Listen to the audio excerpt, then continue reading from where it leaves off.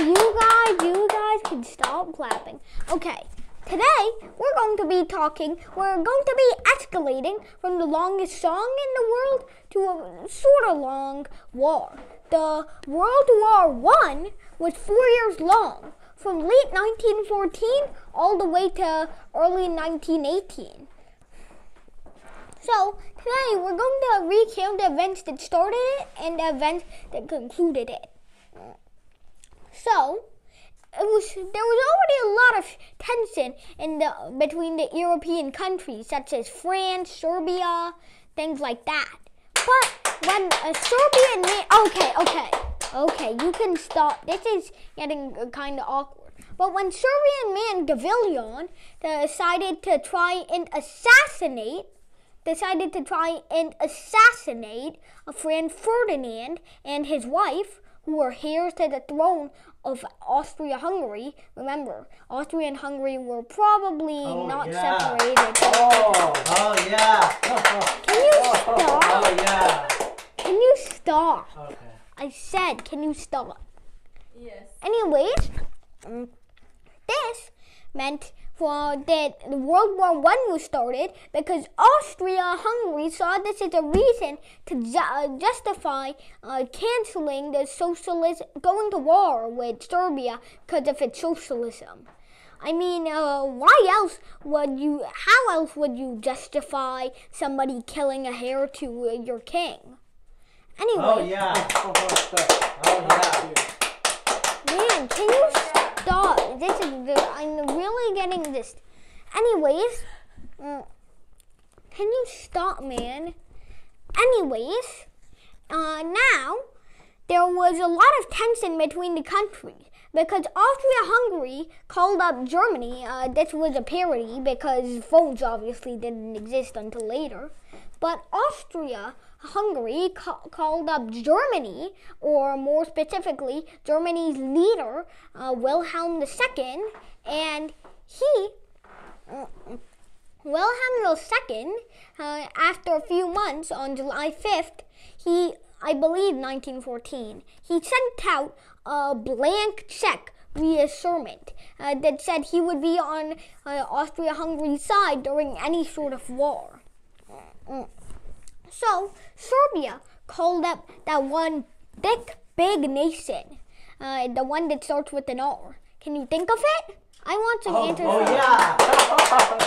I said I want some answers from the audience, not some clapping from the audience. Yes, Russia. Yes. So Serbia called up Russia, more specifically Stalin, and they agreed to join on Serbia's side. Now, what?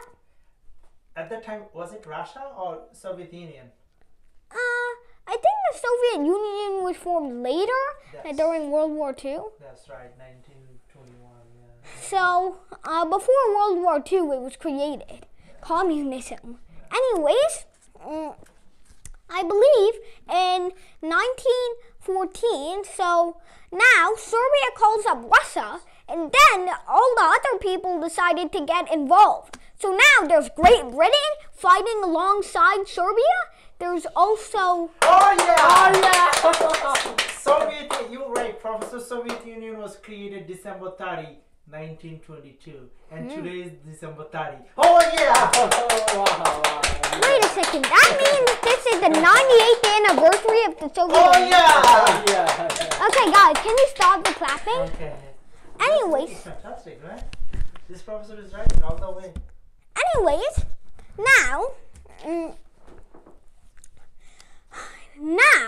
Germany, now there was a lot of people fighting alongside Serbia, such as, I believe, Great Britain, Belgium, and France. So it looked like Germany and Austria-Hungary were about to be decimated, but they put up a good fight. Anyways, first there was the attack that Germany sent out in Berlin. No, I mean, what was it? That was... I believe it was Belgium. Yes, Belgium. So, Belgium, in the city of Leeds, which was heavily armored, the Germans burst through Belgium them. is a country or food? It's a country. Oh, okay. Sorry. They burst through Belgium and the armored city of Leeds inside Belgium. However, after some quarreling, they were cornered in the first war, I believe the first Battle of Marne, by the French, who came in to send reinforcements. And they had to flee via, I believe, the Aisne River. It's like a less intense and inflated version of the Battle of Dunkirk. After that, I believe. Oh yeah. Okay. Jesus. Belgium. Russia starts to take Poland and a tiny bit of East Prussia for itself, but are stopped by Germany and I believe Austrian forces. So now there's also the part where I believe Germany and Austria-Hungary goes to war with Serbia. But we talk about that in a future video. Anyways, now in the second Battle of Marne, USA is actually getting sidelined, but is scared, so he just decided to join the Allies. Oh yeah. America. So, when America joins the Allies, there's a bit of a problem for Germany and Austria-Hungary, because now America was sending a lot of stuff and reinforcements to all the Allies. And so, in the second battle of, I believe, Marne, they were decimated. Germany looked like it was on top with the French troops being decimated. But suddenly America sent in a few reinforcements and Germany's throne was quickly destroyed and ripped up. Now with Austria-Hungary split up and with Germany very much lost, there was no hope for Germany and Austria-Hungary. So the Allies won the war. Wait a minute. Caution. Hitler was in the army. Maybe another war? This is called foreshadowing, people. What is your question? That's exactly what I wanted to ask. Why don't you talk about Hitler? Now you finally did.